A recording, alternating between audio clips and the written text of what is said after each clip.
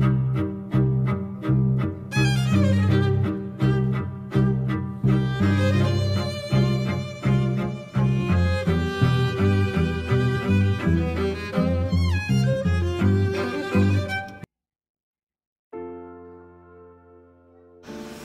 bakers and chef, welcome to my kitchen. And this video I'm gonna show you how to make a snitch, how to make a wand, and other stuff that needed for our Harry Potter cake. So yeah, for now I'm gonna show you how to make a snitch. So beforehand I already made my gum paste, so I'm gonna show you also how to make the homemade gum paste as well. For now, I just only teach you how to make the Harry Potter snitch and other stuff that needed for my Harry Potter cake. Enjoy! Thank you so much!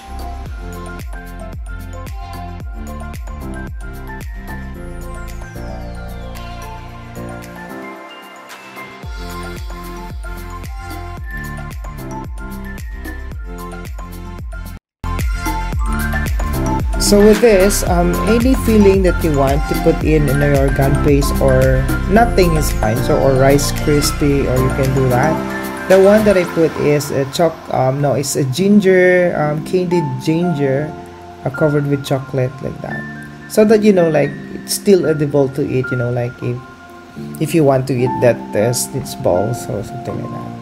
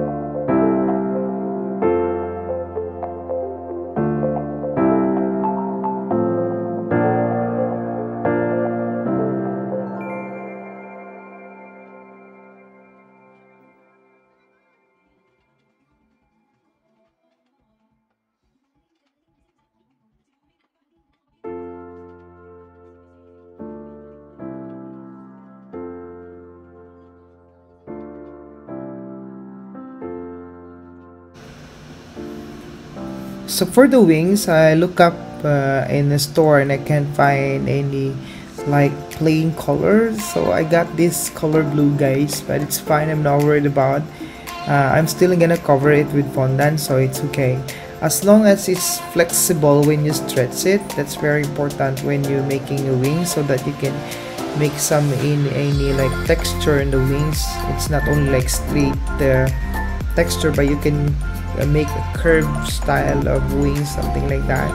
So yeah, you have to be resourceful, or you can find some improvised thing that could help you, you know, when you're making this. It's very easy actually, guys, but you need a lot of patience of doing this. But if you enjoy this kind of stuff, you know, it's very, you know, fulfilling to you if you've done something like, you know, not really super beautiful, but you know, like you've done it successfully, you've done it, and yeah, it's very me myself, I feel very satisfied and happy.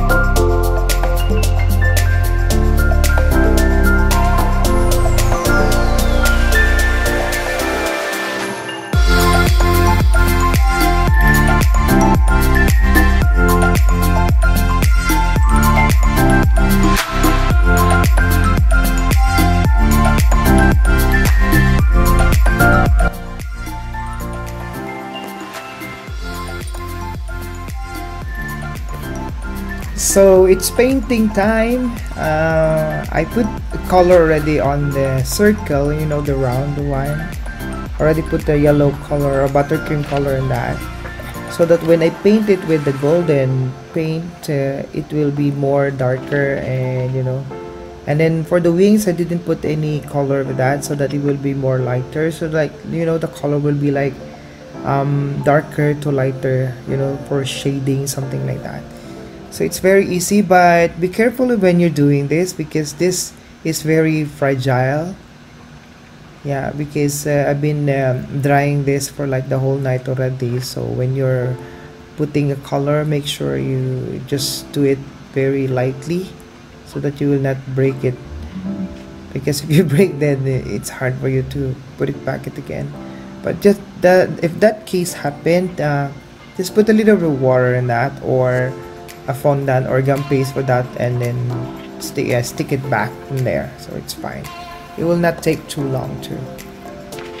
So to dry it up right away, you can use a gum or Tylos, gum paste Tylos, something like that. They're a combination between gum paste and Tylos. So use those one if you want to dry up your stuff right away, especially if you needed it right away too as well. I usually doing my stuff very late, that's why I use those stuff, but it's fine. It turns out really good. And for brushing technique, you should have that ideas. Me, I don't have any studied about doing painting, guys. As long as you make something like light and then to darker until super dark, something like that, how when you do a painting, you know, and then it looks like yeah, it looks like an old stuff, a golden stuff, something like that. It's really cool, guys, if you know the technique. And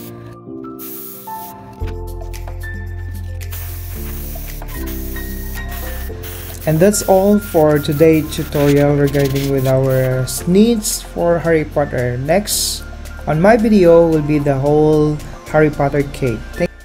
Thank you for watching. Please don't forget to subscribe my channel, Chef Jude Kitchen. Bye bye.